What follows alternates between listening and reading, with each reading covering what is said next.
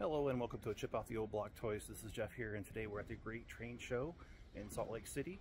I'm going to go ahead and do a panoramic view, and then we'll get down to the nuts and bolts of the display.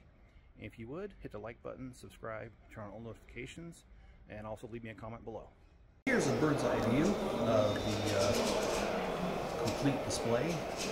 I'm going to go ahead and get down there, and we'll start off on this over here with Statue of Liberty and just work our way around. Here's the front side of the mountain. It's hard to get the whole thing in there. It is really awesome. It does allow for train tracks and a road to go through it. It is modular. It does come apart in sections. Here we have the crowdfunding Venetian housing sets. We've got the 50s diner.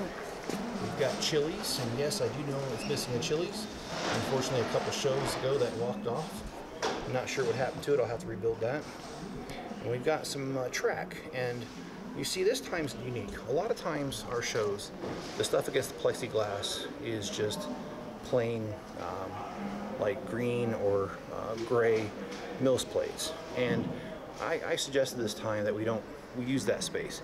Since we don't like to have trains running up against the plexi, we put some stationary trains here, and it allows us to display more here and get more Lego out. And so we've got the corner garage, which is modified. It's 2 sets. We've got a library, we've got an animal hospital, an Asian restaurant, a pet shop, and we've got the town hall, the police station, the Sanctum Sanctorium, and we also have the Daily Bugle back there, and the Green Grocer, and the Grand Lion Hotel. And I did not have time to do an update video on that, but as you can see, the second level is complete. I did that, actually finished it the day of the show, so that's why I didn't do a video on it. And our next big show is June, and my goal is to have the 3rd level complete at least, maybe even the 4th. We'll see what kind of time I've got. And here is the train engine shed that I did 2 videos on. And it's right up against the glass where things are stationary. And we've got 2 assembly squares there. We've got the bookshop.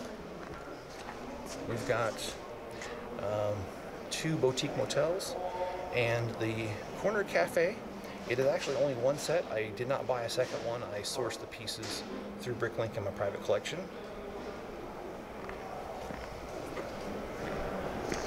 Got a brick bank there, another Lego hotel, the Parisian restaurant, pet shop, and this is new to our display. This is the zoo, built by Brent. It's got a stage there for focus on that there, with some speakers and stuff, and we got a polar bear thing, and that polar bear is supposed to be sleeping on purpose. It's not a mishap. We got some Muppets over here. And some swan boats. Outside of the zoo, we did not continue the city. We've got some Mickey and Minnie Mouse, which is always popular with the kids. And we've got from Austin Powers, a Shagwar, and we've got the Ninja Turtles hat out there with some flowers. Disney train and station. And we do have way over there, it's hard to get to. We've got the Front Runner, which is a local favorite here in Utah. We've got one of the old Pullman cars here that are no longer used. But that wraps it up for this show. Like I said, please hit the like button, subscribe, turn on all notifications, and leave me a comment below. And our next show that we know of as of right now is going to be in June in Ely, Nevada.